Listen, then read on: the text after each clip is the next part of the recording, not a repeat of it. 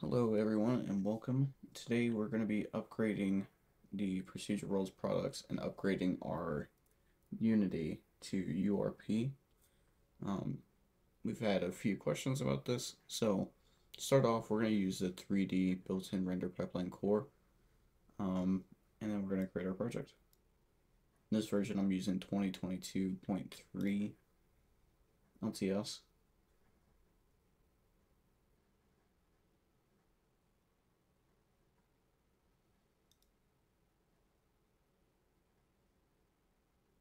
Okay, now with this project open, the same method is going to work if you're going to go HDRP as well.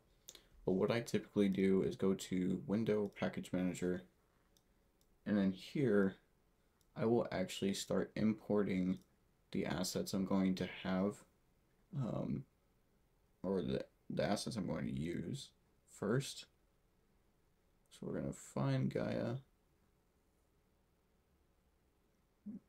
Yep, there's Gaia. So we're going to download this.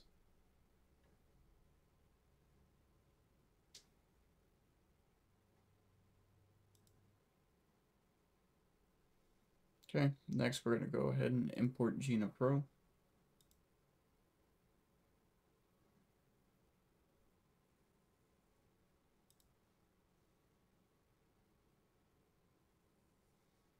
The pre-compiled assemblies for their Unity's APIs. Do you want to update them? Click yes.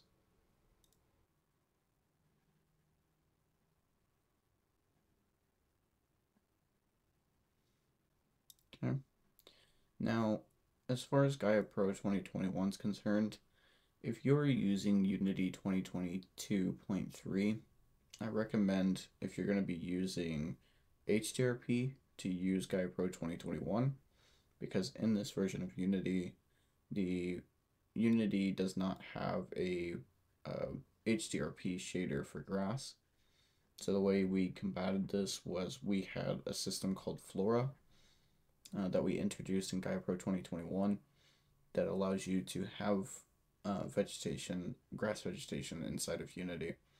If you're using URP, you can use the new Gaia Pro 2023 because grass will still work for that, but it's totally up to you.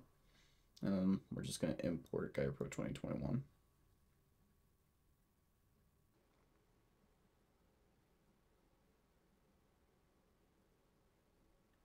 Okay, now that it's finished, again, I would go through and import any other assets that you want to use. And then after that, next thing I would do is go to the Unity registry. I'm going to find the post-processing. Go ahead and install this.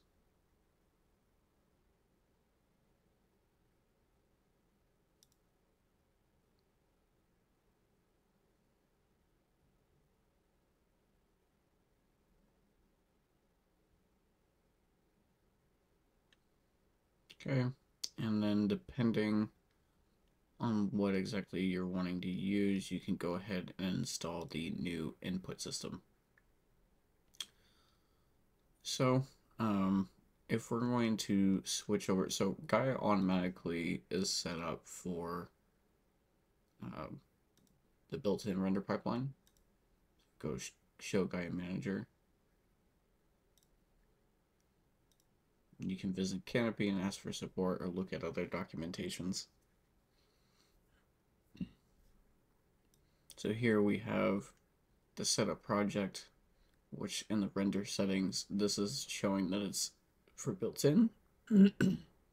We can switch to deferred rendering path or switch to linear color space. Now, because we're going to switch to URP or HDRP at this point, we don't need to do that. So the next thing we're going to do is go ahead and install the universal render pipeline.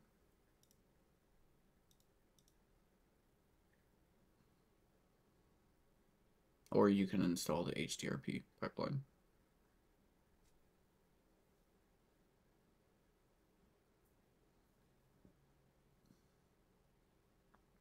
The reason that you want to install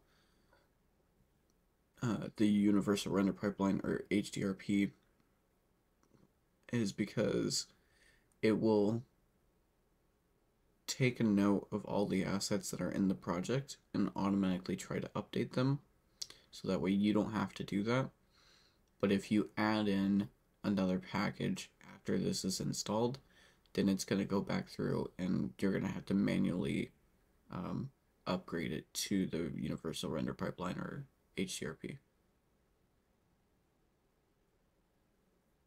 Okay, now that that's finished, we're going to go to Window, Procedural Worlds, Gaia, Show Gaia Manager. We're going to change the built-in to Universal. You can go ahead and switch to the deferred linear path if you so choose. We're going to upgrade. You're about to change Gaia to Universal Render Pipeline. Yes. Would you like to save the scene?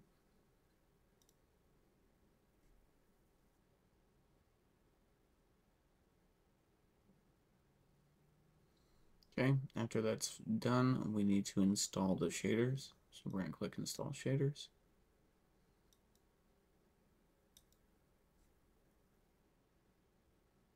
Okay, and now we are ready to go.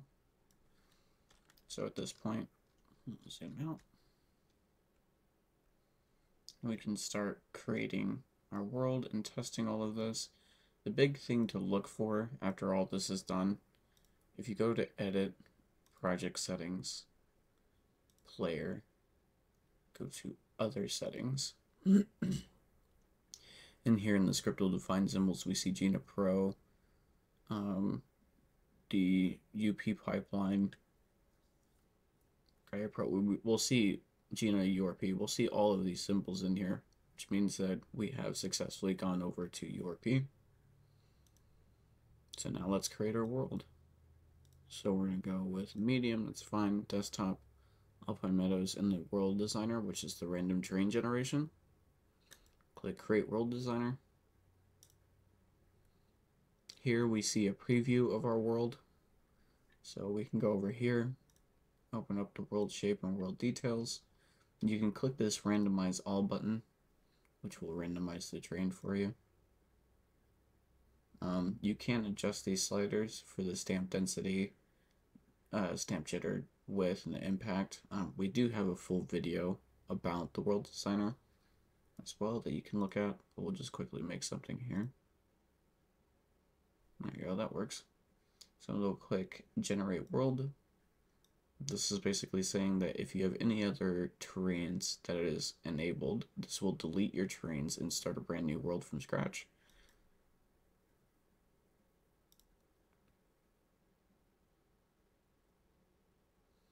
There we go. So now we have our base terrain.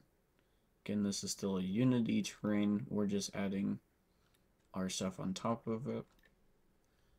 If you wanted to, enhance this further, you could go back to the world designer, but you could also use the stamper. So if we go to the advanced Gaia tools and click on stamper, this has our normal base stamping if you wanted to do manual adjustments. The only thing with this is that you need to get this ready to interact with your terrain. So the way that we're going to do that is we're going to add a mask in. We can go into something like a distance mask and then set this to world space. You can go into like a circle, and then we can add in more if we wanted to. Change the influence to global, and then go back to local space for the mask space. See? And then that way you have a really nice blend between the two if you wanted to create another mountain and so forth. So we can just do something like so a mountain right in the middle. Something like that maybe. You can also change your stamper preview down here. This will have different stamps you can pick between, or you can make your own custom ones, and then they will show up in here. But then we're just going to go click stamp, and it should automatically texture just the stamp area. So you will see this line here. Now how to get rid of that line is we just need to run our texture spawner in our biome again. And now that's fixed. So we have our Gaia world, and then let's go ahead and create a Gina river. Make sure that gizmos is enabled, which is this little button up here. And then you can just click there, and it's going to automatically try to find a path for us. And then you can click create Gina river spline. Yep, so there's our river spline there. You could simplify this, snap to ground. We could carve this out as well. Maybe adjust the width here, the offset. And then maybe adjust our shoulder. Something like that, maybe. Add some noise in, and then click carve. We could go to the river here and change the start depth, which give us a little bit more control here. Maybe shorten that width of the river so it looks a little more natural here. We could adjust this too if we wanted to. Say something like this.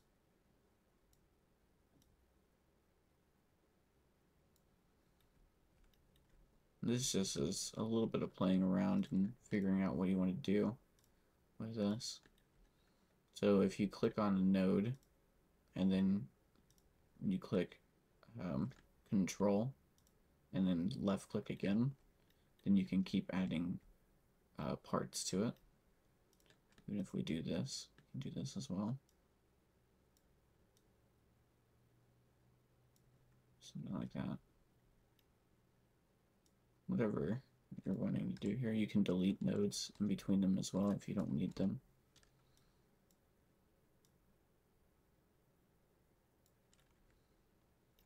There's a lot more settings in here as well for changing end cap distance, changing the width, what we want this to be. Then you can go back in and carve this out and make this look a little bit better. Decrease the height offset here, carve, something like that. Oops. And then adjust this some more. I don't like this little spot, and then I'm going to connect these two like that. So I just clicked on this one, clicked on that one, hit control, and clicked. So now it's set perfectly. And again, you can just keep playing with this, but we have our little river there. And then now we'll spawn the rest of our biome in. We've already spawned the texture. You could go ahead and respawn the texture since we made some changes over here. But we just click spawn biome.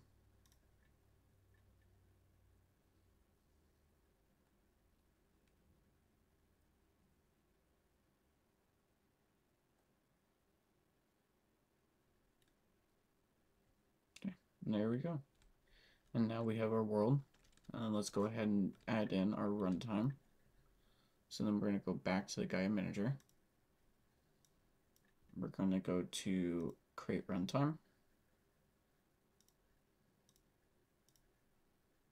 Oh, that looks good. Save this out just in case. Quick bake lighting. Create our runtime. Hit yes.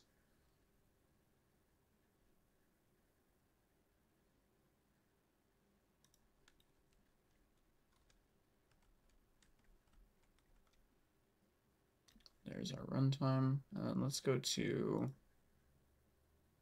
Gaia runtime, Gaia lighting, and you can change these profiles around. So we can do the Procedural World sky. We can enable time of day if we wanted to, and just adjust that time scale if we wanted to, change where it starts from.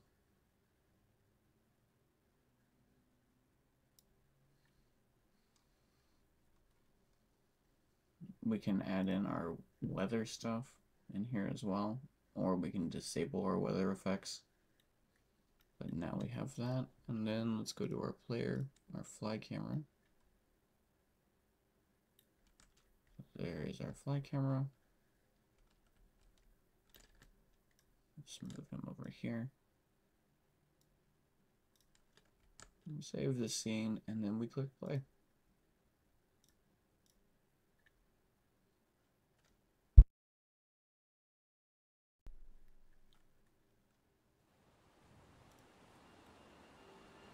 And there we go.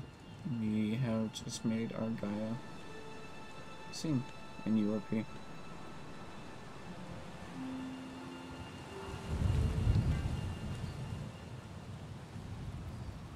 So you can adjust this some more, play with the settings. Now I guess for a little extra tip, you can adjust the water to kind of match. See how we have this like square bit where you can still see the bottom of the train? You can click on the water here and then go to create new profile, and you can change this transparent distance. You can make it sharper if you want to make it, or I guess it would be making it deeper. Just do a little bit of the edge there. But we have our train now. You can adjust this a bit more. Another question I get asked all the time is, how do I adjust the river so that way it's not these like sharp edgings and stuff like that? What I tell people a lot is that you can, one, keep adjusting this with the carve and adjusting the shoulder and so forth. The other big thing that I like to do is like find some of these rocks. Fun. Guys spawn objects. Tree stump. Stones. There's one. Just Control D that. Duplicate it. What I'll tend to do as well is like add rocks on the side. If you want to go for that, you can also just do that directly from the Gina river spline as well. You can create a rock spawner.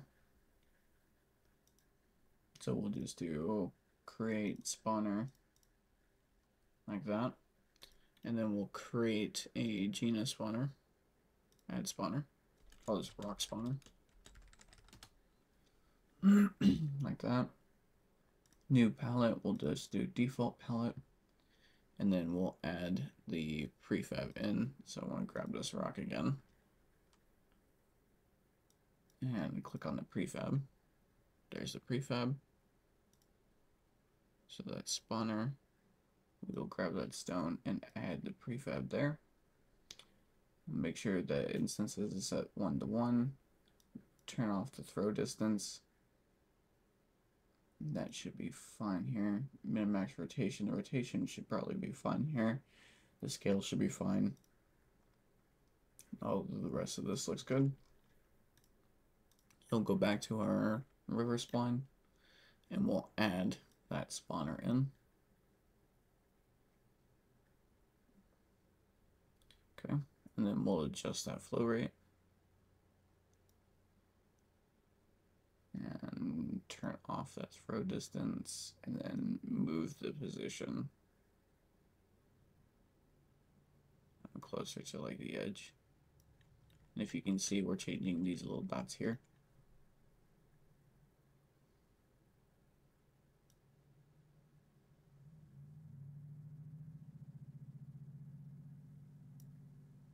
And align the spline, conform to slope, snap to ground.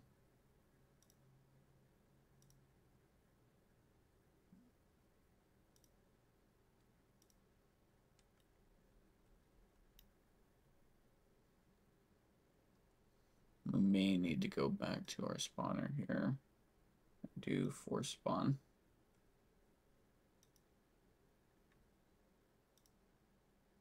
Yep, there we go. Now you can see it's lit up.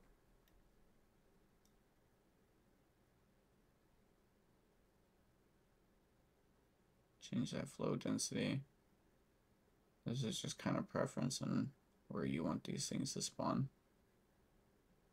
But we'll just say this for now. And there's your rocks. You can increase the size of them and so forth as well back through your other spawner. But yeah, that's another way to do that as well. And you can actually just take the same thing, create a spawner, and add that same spawner back, and then just go to the other side. So, and this is great for like sidewalks if you're doing a road or, you know, barriers or whatever it is you're wanting to do there. And just change that throw rate down. Change that spawner range down. Same thing, and then click spawn. And there they are. Snap the ground. Line the spline. Conform the slope. Snap the ground. And there we go. And you can make them bigger, smaller, so forth. But that's how you set up your project for URP, and HDRP is pretty much the same way, like I said. And you're good to go. So, hope you enjoyed that, and we'll catch you next time.